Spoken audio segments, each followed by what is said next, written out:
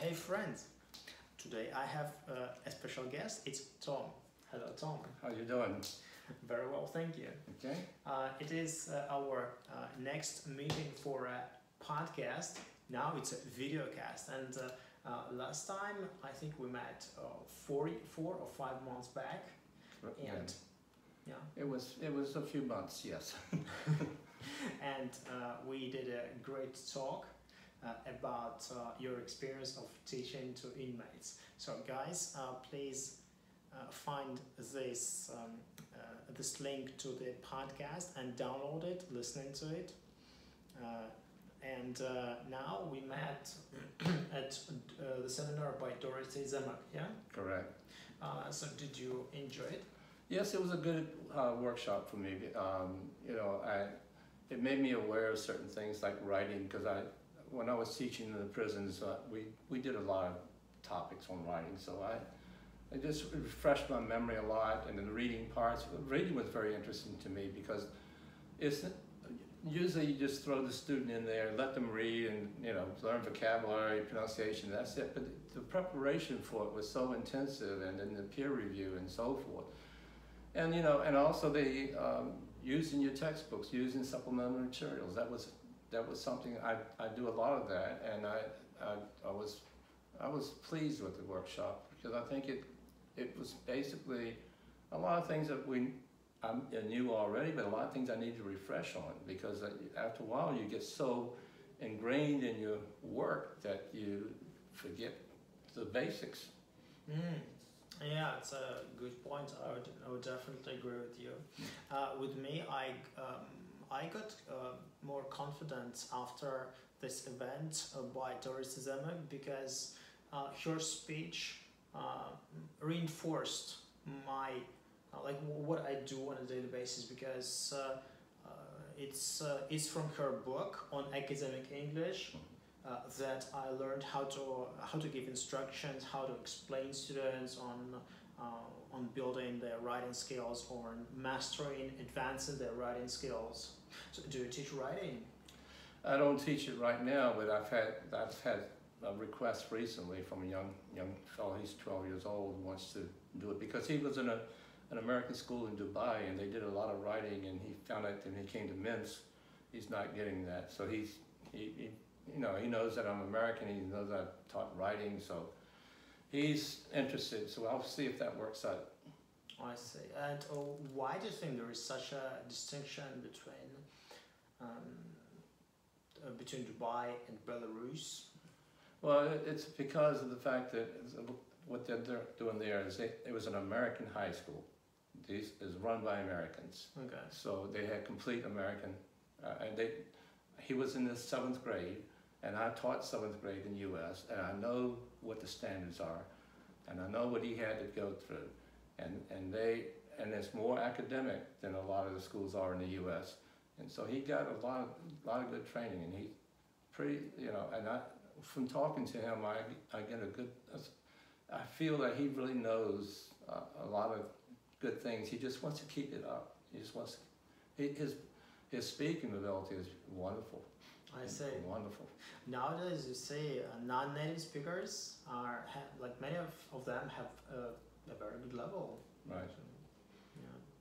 Well, as for me, I believe that we, the Belarusians, especially the young learners, don't have enough of writing, because I see their essays on a daily basis, because I prepare students for both IELTS, TOEFL, and of course SAT, with SAT being the ultimate challenge for them, where they need to analyze an article. Have you ever passed SAT or exams like that? Okay, I took the SATs, and I took the MRE, which is for the master's degree, when you go and do that. And I actually scored 100 points better on the MRE than I did SAT. But in the SAT, it's changed a lot. It's changed from when I was taking it, and it's now. One thing is you can take it on the internet. You don't have to do the written part and everything else. But SAT, a lot of it's the vocabulary. I mean, the vocabulary that they use. I mean, you never use these vocabulary words, and all of a sudden they're there, and you've got to remember what they are, and you try to prepare. I mean, I didn't prepare when I took mine, but I think today they have more preparation for SATs than they had when I was doing it. So I think that helps, the preparation. All these exams we're talking about, you can prepare for them, but you also got to make sure the students understand this, that what they've learned is not going to be on those exams, but the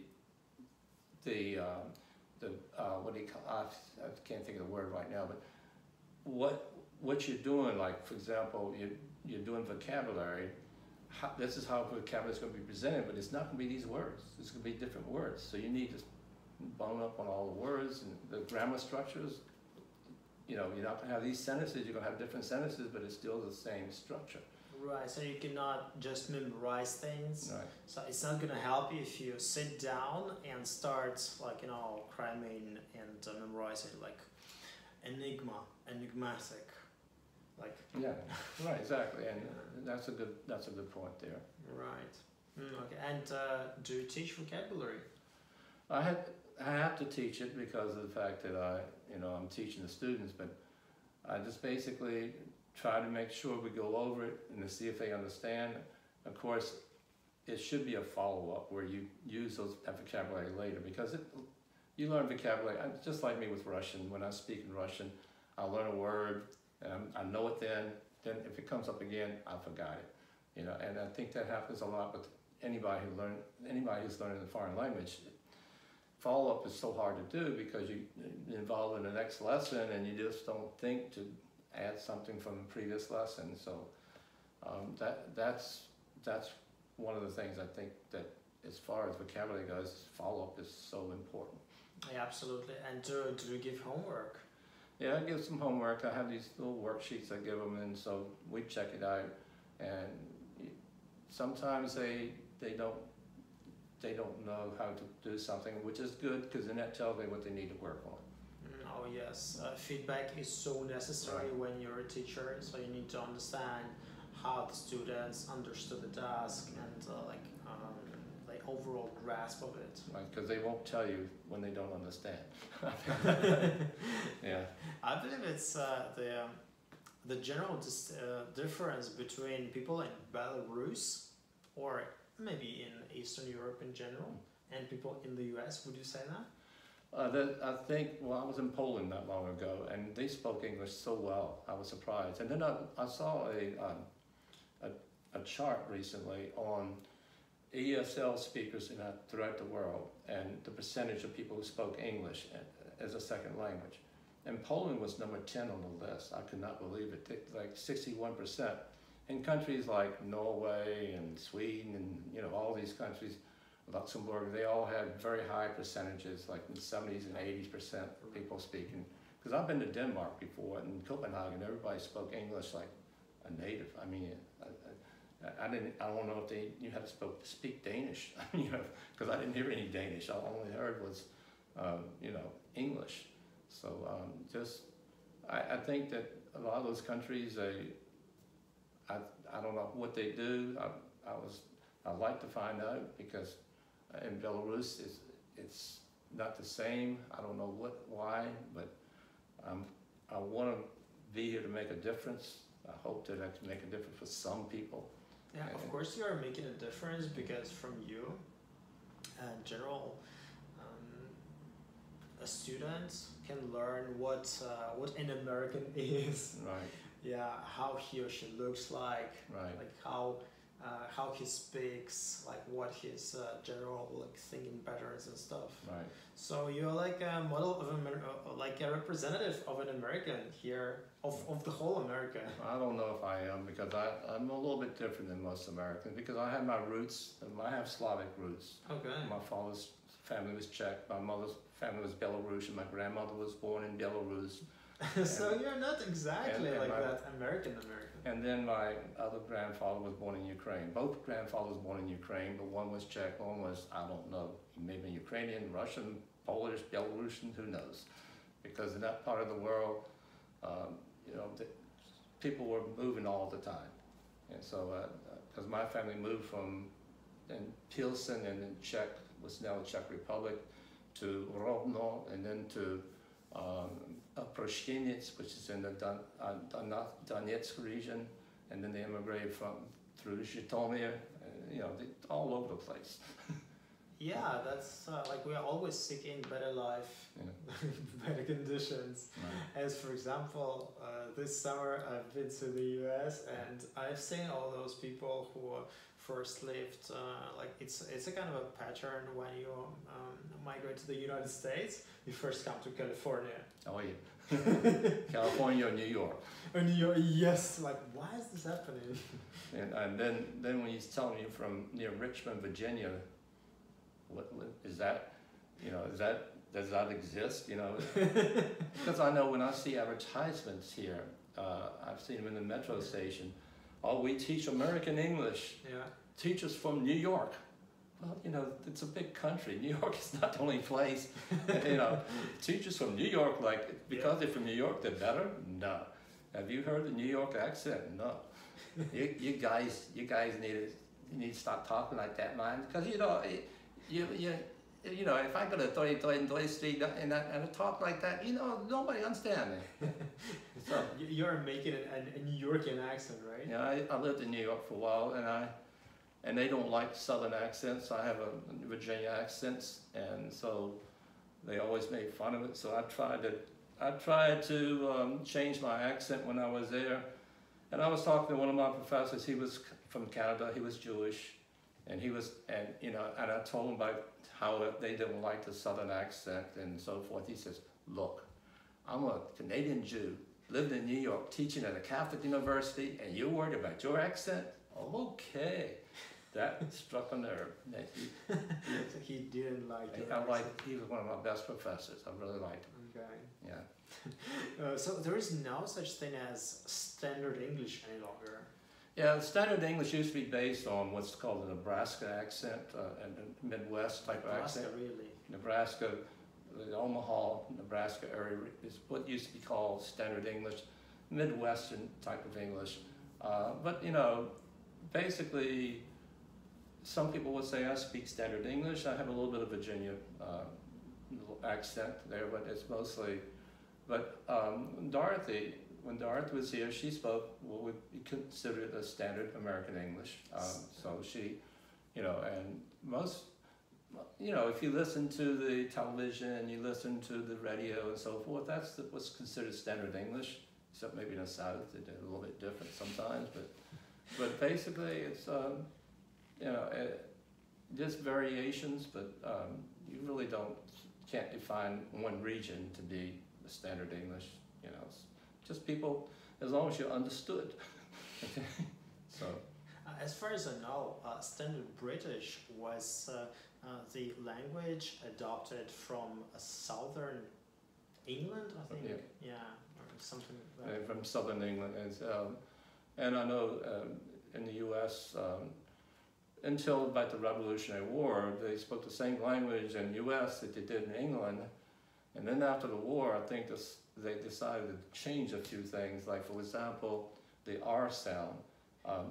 They all... Sorry, do you mean the, which war? The Revolutionary War of the 18th century, 1776 to 1783. Right? 81 is when the war ended, but 83 was a peace treaty. And the people in southern England, the aristocrats, didn't like, I don't know whether it was a reaction to losing the war, but they started, it was a little fad that started. Like, instead of saying hard, they started saying high. And instead of saying there, they say there. And they stopped saying the R sound. And eventually it caught on and it became a part of the language. But in the US, they still maintain the way it was spoken. I mean, it was today when they don't use the R sound, that's not always been the British language. That's something that was, people, like today, people start, the language changes all the time. People start saying things a certain way, and then all of a sudden it becomes accepted. And so that's what happened back in the late 18th, early 19th century, and that's why we say hard, they say hide. We say car, they say ka. you know, so we just, it's just one of those things. Yeah. So when you're referring to the war, you mean the 1776 war? Right, exactly. When we speak, I mean in Belarus, when we speak about the war, we mean like the Great Patriotic War, even not the World War II. Yeah. Yeah. So there. The war for the fatherland and so forth, you know. Yeah. And we call it the Revolutionary War in the United States. Some people call it the War for American Independence. Oh yeah, I think that was the time of Lincoln and. No, Lincoln was a civil war. It was a civil war in the 19th century, 1861 to 1865. Oh, I'm sorry. My history skills are so poor. This was a war before the United States became a country. They were still a British colony. They were fighting against the British to gain independence from Britain because they didn't want to pay a half% tax on tea. On tea, yeah. And then was the Tea Party. Oh yeah, and when the war started, only 1/3 of the people supported the war. 2/3 were still loyal to England, and it took a while. And of course, the colonists were losing the war at the beginning until they got a little help from a Belarusian by the name of Pleskusko, and then there was a couple of other people like Pulaski from Poland, and Baron von Steuben from Prussia, and then Lafayette from France, and all these Marquis Rochambeau all from France. All these countries started helping because one thing is England was manipulating the economy in Europe, and they just wanted to, you know, toss England out. They wanted to defeat England, so they wanted to help the United States, and it worked. It worked. Comte de Grasse, and all these.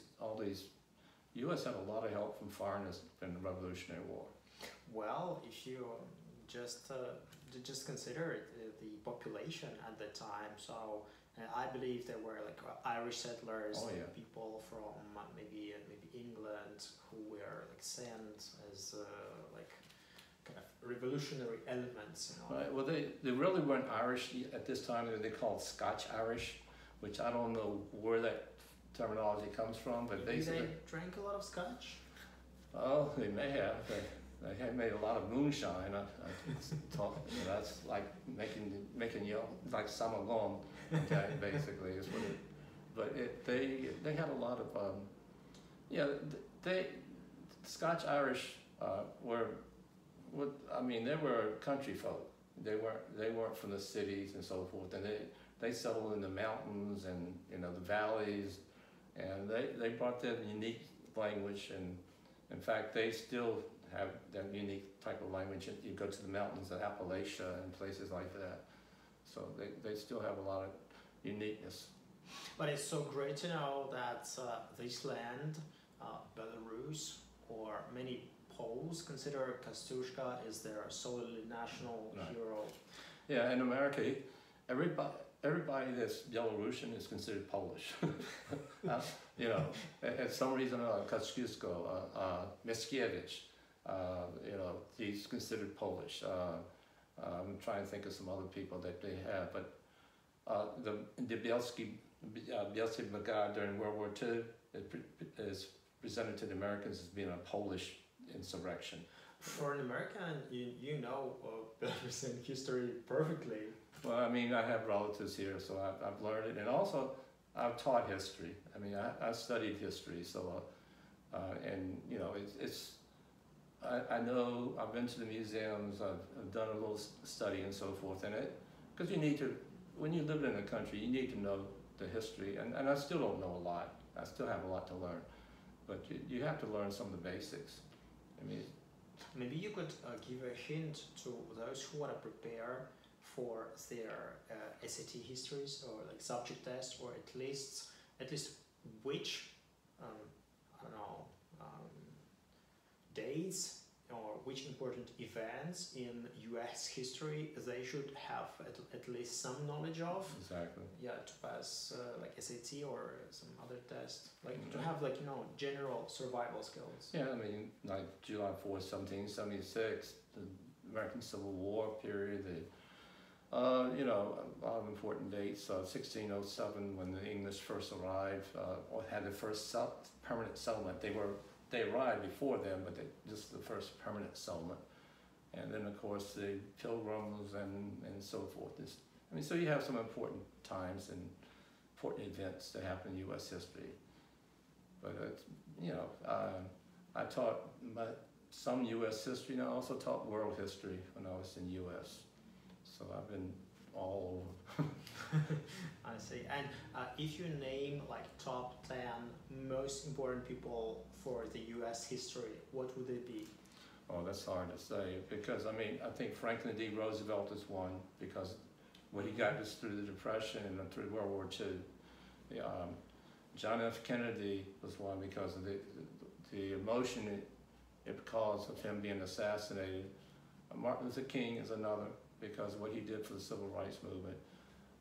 You know, Abraham Lincoln, because of what he did keeping the U.S. together, and also issuing the Emancipation Proclamation freeing slaves. And then you have, of course, George Washington, who's a founder, Thomas Jefferson, who wrote the Declaration, you know, the founding fathers, as they call it, James Madison. You also had some other people like Daniel Boone, who was a frontiersman that, you know, who explored all over. And you had some other people like Grover Cleveland, the only president that was elected to 2 non-consecutive terms. You know, and this can go on and on. But those are probably some of the more important ones. You know, so, and of course President Obama was one that did something that nobody ever thought would happen in America. He became the first African American, and actually he became the first African American to become president of the United States. Nobody in my lifetime would think that would happen in our lifetime. We still haven't had a woman president. We thought we would have one in 2016, but it didn't work out. So, you know. Right. It's funny you mentioned a woman finally. Like, I think had she become a president, you would have mentioned her in this 10 list, yeah? Yeah, oh yeah. But I mean, but she is a pretty strong woman, and you know, she as Secretary of State, she did a lot of great things. Although everybody, well, I would say everybody, then some of the people on the Oversight Committee and the House tried to say she was responsible for the deaths of 4 Americans at the Benghazi consulate in Libya, and they've never been able to prove anything. They spent 2.5 years investigating her and never came up with anything to indict her. Wasted a lot of taxpayer money doing that. It's just the nature of politics in America right now. It's just in a terrible situation, just terrible right now. So, but that's life. Yeah, sure. We've been discussing different ways of speech and different accents, and here I have a board, and I think it would be great for both our students, I mean for your students and my students, to learn more about different places in the South, because I'm sure you have this genuine knowledge of, Right. which I don't have. Yeah, so maybe we could draw like the United States and the South. Let's see, color I use here. Okay. All right, state of Virginia, it's kind of strange. It's like this. It's on the East Coast, and it has a little section that comes off right here called. Mm-hmm. And then you go down, so this is Virginia.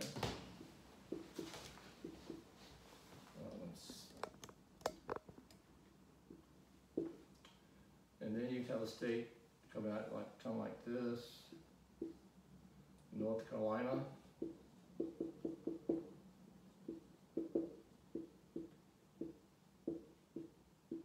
State comes like this, South Carolina.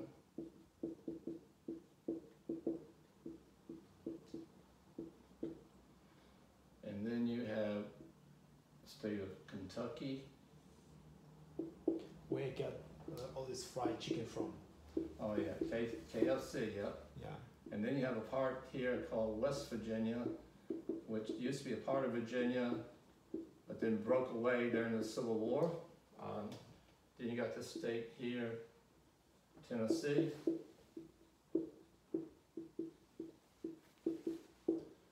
Then you have state of Georgia.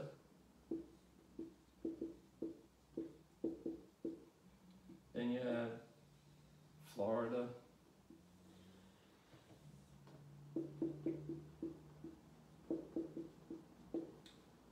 Then you have the state of Mississippi.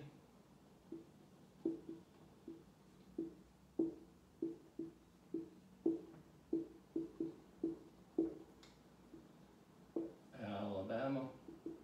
Well, actually, I need to go a little bit further over because it's Arkansas stuck in here. Arkansas. So still, sorry, still it's all the South, right? Right, and then Louisiana. Oh my God, it's huge. Texas, and so forth. So it's, you know, this is like the southern region, and there's a lot of dialects in this area. Like, for example, in my area, Virginia, you go to the southern part, you go to North Carolina, a lot of times what you have what's called southern drawl, where you have elongation of vowel sounds, like I is pronounced like ah, and O is sometimes pronounced like ah. If you say time, you say time. It's time to eat breakfast, you hear? Okay, and a lot of phrases in Southern English, like you hear, bless your heart, bless your heart. Is it English? This is English. Oh my God. So bless your heart, bless your heart. This is when somebody does something that, you know, let's say they just passed their SAT and you say, oh, bless your heart. You know, that's like, you know, and then you say, I'm fixing to go to the stove. And so a lot of times they leave off sounds. Now you go to the mountainous area of Virginia, and you have what's called Appalachia, and this was influenced by this area right here. Okay. Yeah. And it goes into North Carolina. Right. And this area was influenced heavily by the Scotch Irish, right. And they have a different kind of speech. They say, for example, you see that bird over there, young? And you say, what? Did you see that bird over there, young? They kind of like swallow. But that's what I said was, did you see that bird over there? But they have to throw in the word yonder, yonder. Over yonder is a bar. Okay, and you go to Tennessee, they have become a nasalization. They say, Tennessee. I shot a bar in Woods yesterday, and you know, it's still live. I don't know why he's still live. And then of course you've heard Alabama and Mississippi. If you watch the movie Forrest Gump, that's what Tom Hanks is. His accent he's using in there is an Alabama type of accent. Not accent, but accent. And then Georgia, this area, Virginia, North Carolina, South Carolina, Georgia, basically they're from the Old English. They spoke English like the British. And so when they speak somewhat like the same kind of language that the aristocrats of England would speak, but when they speak, they just have a little bit of a southernism to it. Like, for example, mother and father went there and everywhere, and then they would say, mother and father went there and everywhere. You know, that's the only difference. But they'll still use the type of language. If you've ever seen the movie Gone with the Wind, produced in 1935, there's a lot of good Georgia accent, and you can see how it's, you know, like Scarlett O'Hara, red honey. And this is another thing you have to realize about Southern speech. They use a lot of words like honey, sweetie, sugar. Hey, thank you, sugar. Come back to here, see me again, you hear?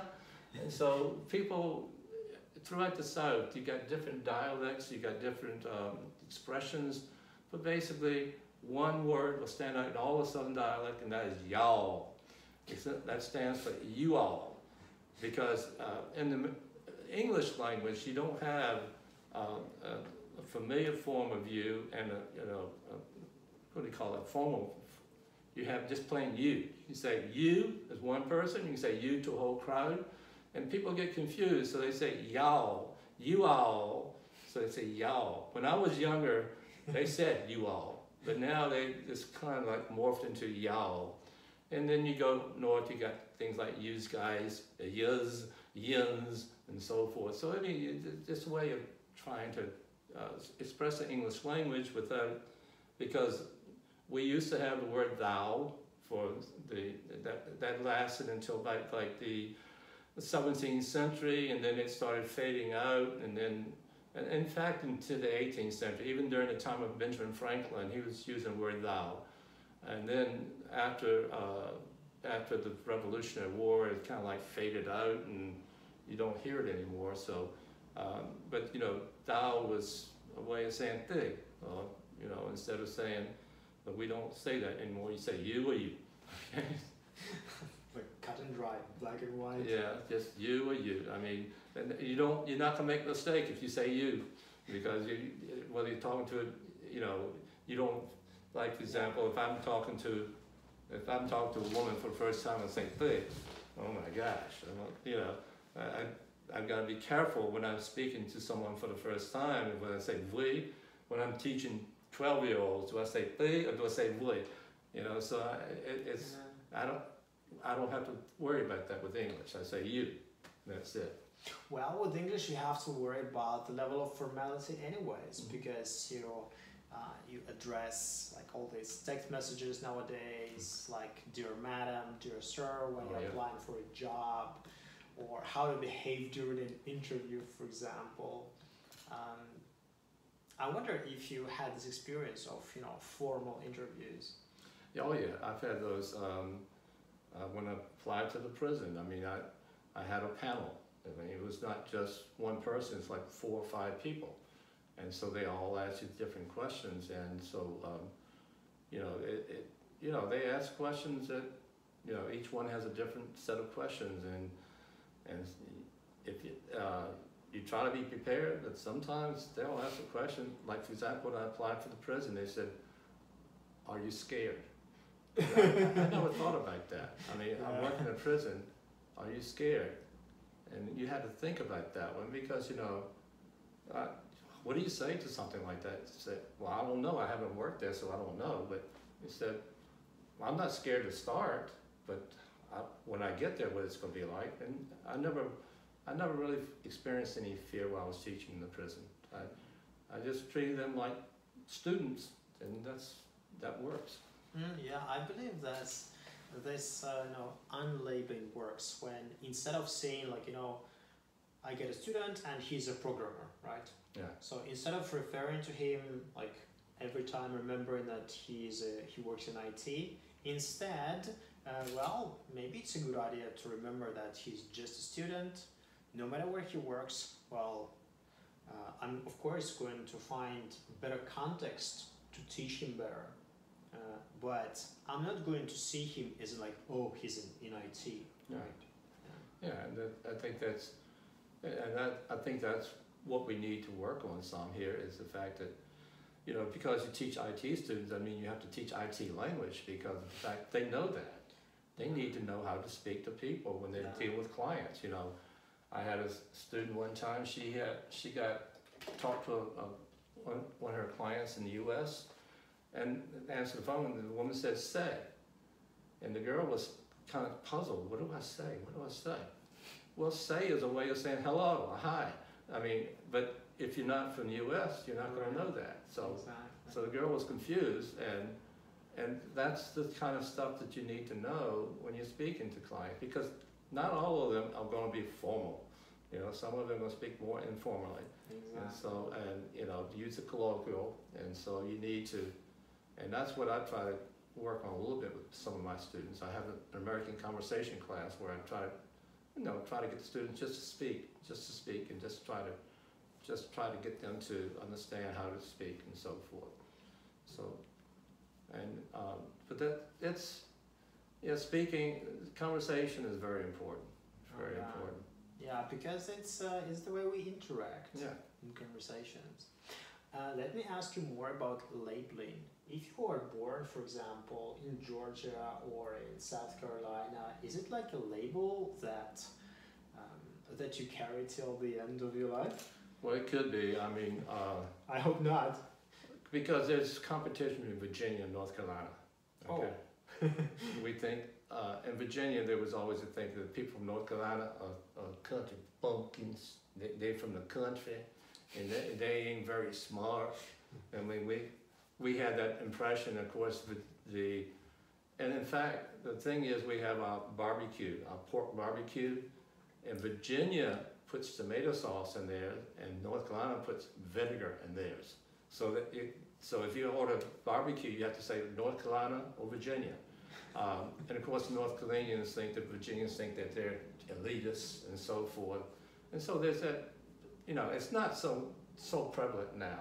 Yeah. I mean, that was back when I was younger. I mean, Sure. Things have changed. But in those days, it was always this thing. You thought that North Carolinians were from back country, and so forth.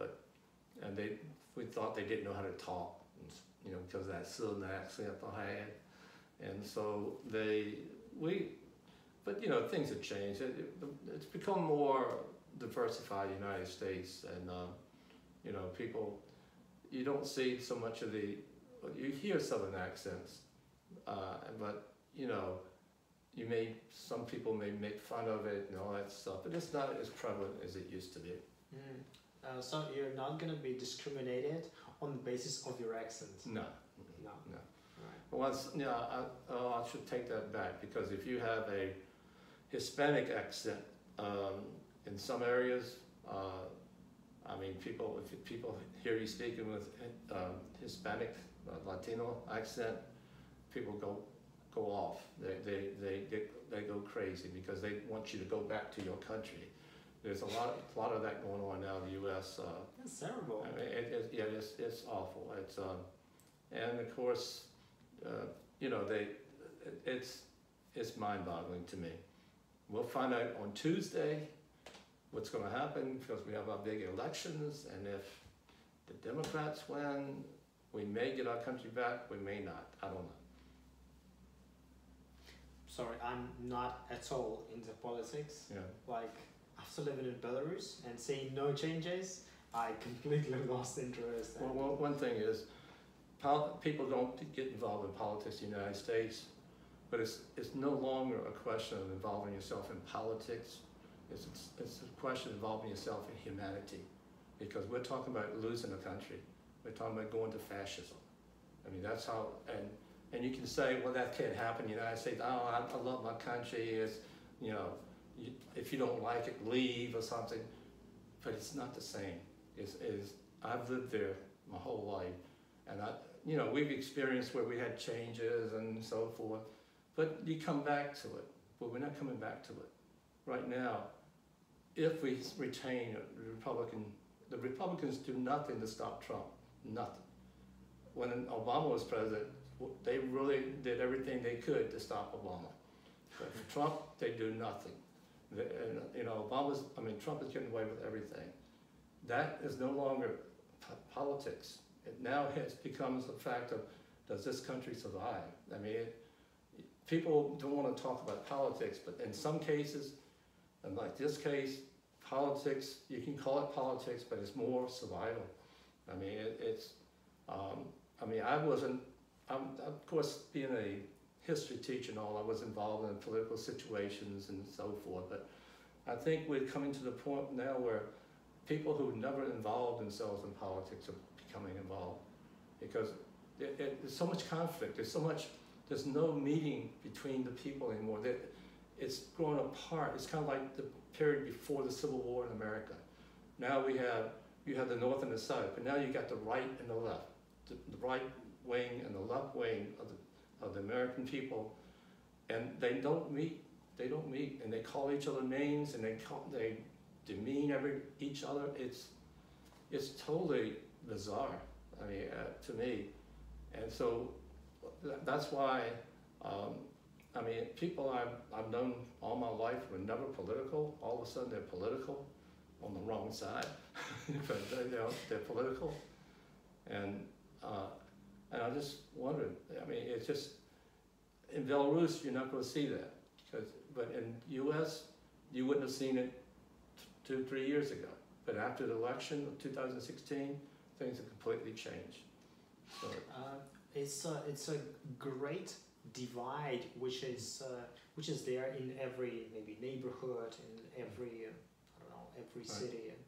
But can you, for example, draw a map of like support of Republicans and Democrats? Is there a map, or it is not about geographical? okay, if you look at this map, all these areas except for Virginia are Republican. Republican. This is all the South is Republican, the Midwest is Republican, very few Democratic areas, like Virginia, state of Washington, D.C.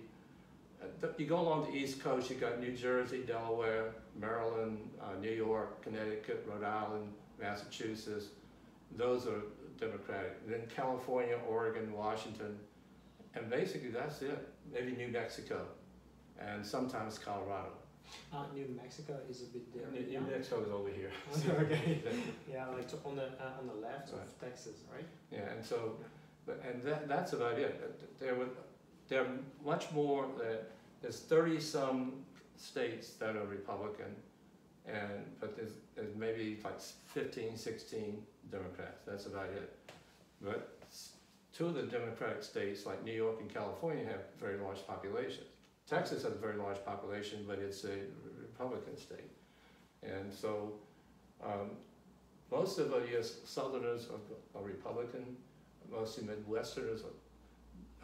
They used to be Democrat, but because the unions no longer exist probably, and because they have their jobs being shipped overseas, they don't have any work, they're suffering, and they blame it on the Democrats, so they go Republican.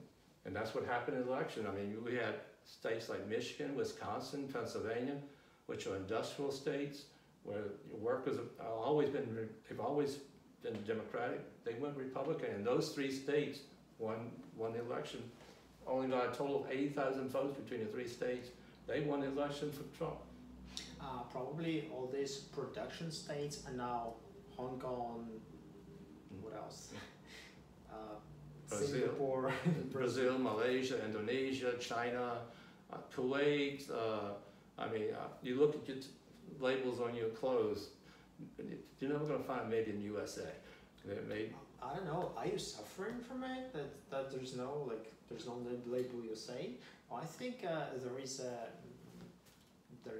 it's a good thing, because Americans work more in service sector. They don't need to work 9 to 5 at the factory floor. But they can do office jobs, administrative jobs. So what's wrong with that? Yeah, well, I've worked in a couple of factories in my life. I worked in a sports coat factory where we made sports coats for different companies and so forth. And it was a difference in quality too, because it depends on who we're making it for, what kind of quality we put into it. I'm not going to explain all that, but there's certain things we would do.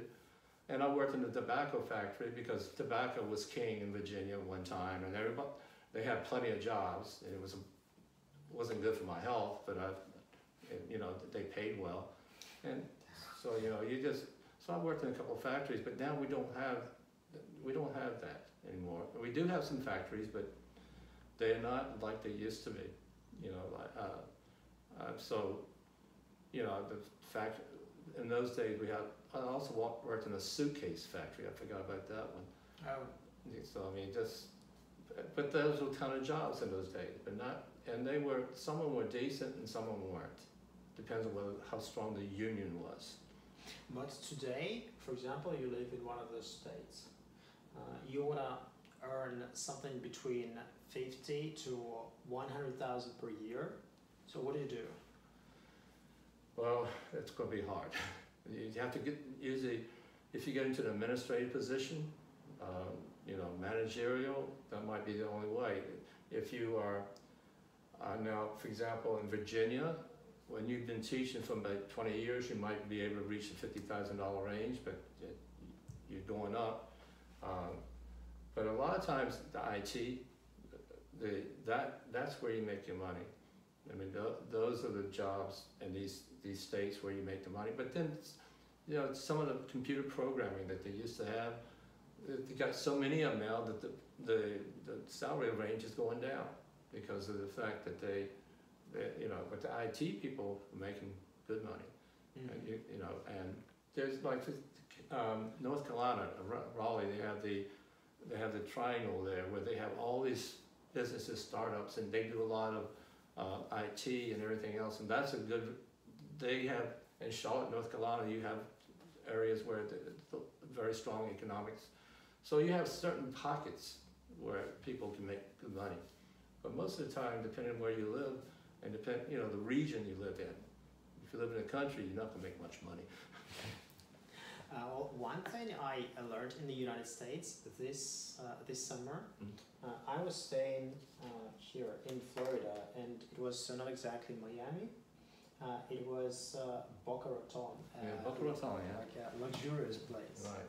Yeah, I was lucky, and the zip code was 33487, and everybody seemed to know this this zip code. And I learned that location is everything. Like the same type of house in this zip code may cost $1 million, and for example, 1 mile to the south, it's gonna cost like $100,000. Mm-hmm. So is it true for all the locations? Yeah, definitely. Because I live in an area, I live in a little section of town where the homes are like over 50 years old, and the range is from like about 80,000 to 100,000.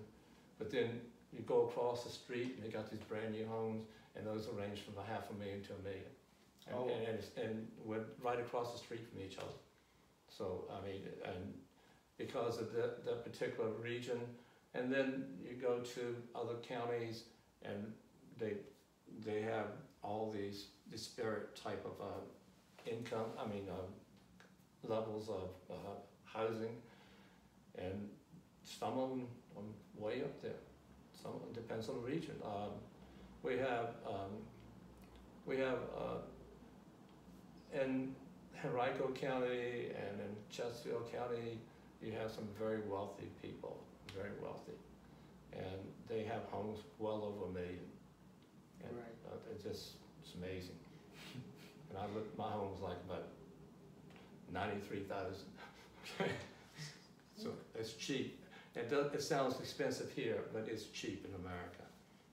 I never knew such prices existed. Yeah, well, that's because it needs a lot of work. So you know, until you get up to a certain standard, they're going to rate your home being lower. You know, so. One thing I think we could also suggest our students is what are the spots that you advise they visit? Maybe they are, I don't know, they are valuable as tourist destinations, or they're absolutely unique or super cheap. So is there anything you would like to... Super cheap is hard to say. Okay, in my own state, there's a lot to see. Virginia is a state that has a lot of history, a lot of natural and so forth. You go on the East Coast over here, and you got the Atlantic Ocean. You got a lot of beaches. You got Virginia Beach and Sandbridge and others. Then you go here in this area, you got Williamsburg and Jamestown, where America was founded and where the first capital of Virginia was, and so forth. Then you got Richmond, which was a capital of the Confederacy during the Civil War. Mm-hmm. Then you got, in this area, you got the Shenandoah Valley, which is very famous for its beauty and its mountains and so forth. You also have a lot of caverns there that are very, and then of course you got Washington D.C. and you got that area. And you go into other places, like we got Charleston in South Carolina, you got Georgia, you got Atlanta, you got Savannah on the coast. Florida, of course, you know Miami, Boca Raton. You got Tallahassee over here, and you know Kentucky. You got Louisville. You got the Kentucky Derby horse races that go on there, And you know, we've got a lot of things going on. Louisiana, got New Orleans, which is a really famous place, and you know, you got you've got a lot of places you could go to in the south. Of course, you also could go up north. You go to Niagara Falls. You go to New York City. Of course, you can go to the Grand Canyon out in the west. You can go up to the Willamette Valley in Oregon and Washington State. And you got Chicago, which is my favorite kind of town. Okay, Chicago is just loaded with so much diversity. And it's just a wonderful, I mean, there's a lot you can do in the United States. If you want to explore the United States and a lot of famous places, you got a couple of years, I mean, because you're not going to do it right away. I mean, there are a lot of places I haven't been to the United States, and I've lived there all my life, and so it's just a lot there. It's a lot there. So if you want, and there's a lot of beauty. I mean, the state of Virginia is a beautiful state, especially when you go to the western part where the mountains and the valleys. I mean, it's just like, it just takes your breath away sometimes. So I enjoy when I'm going to the western part of the state. You can see the stars at night standing on top of a mountain. It's so beautiful. Tom, I would like to thank you so much for doing all these wonderful explanations. I feel like I've again visited the South, and I learned something, not much, but something about the Southern Drawl. Southern Drawl, yes, sir. Gotcha, man. And I hope we'll continue our meetings and make valuable, useful videos and audios for our students. Okay, that's good. All right, Thank you so much. Thank you.